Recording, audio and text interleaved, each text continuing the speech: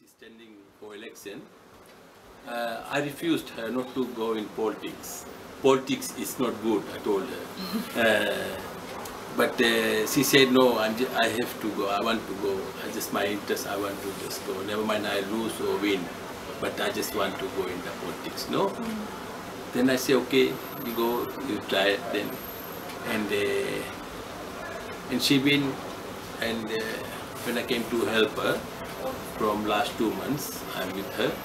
I'm going around with her. And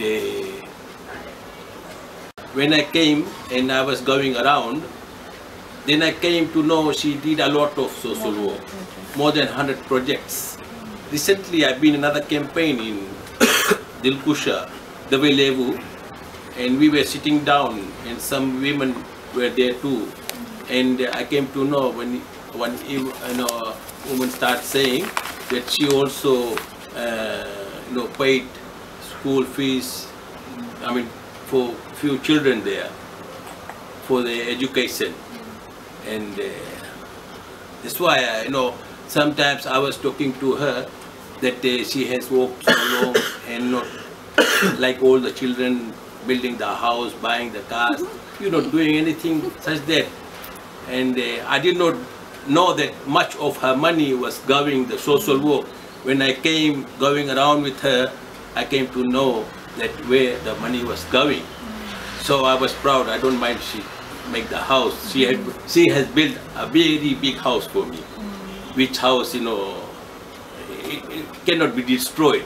I will say that house she has built. I don't mind she win the election or lose the election. Yeah, but the road she's going, she's very truthful. She's very honest. I know, and she's very hardworking.